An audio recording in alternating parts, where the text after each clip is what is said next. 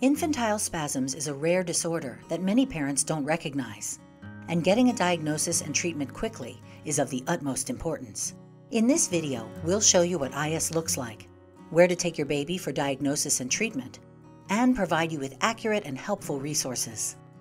We did observe him having these jackknife convulsions. What we thought, his arms would raise up, his body would go forward, and his eyes kind of went blank.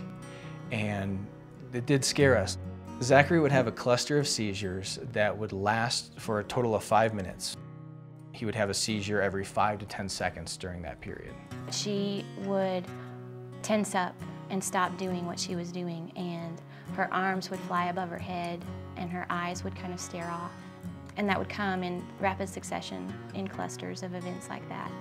If a child's having infantile spasms, it doesn't look like such a big thing, just little jerks. It just is not frightening, but yet the impact could not be greater. Because infantile spasms is so rare, pediatricians don't always know what it looks like. That's why it's important for your baby to be seen by a child neurologist, a doctor who has special training in diagnosing and treating IS. If infantile spasms is not properly diagnosed and treated aggressively, the vast majority of patients will actually have a developmental delay and cognitive impairment.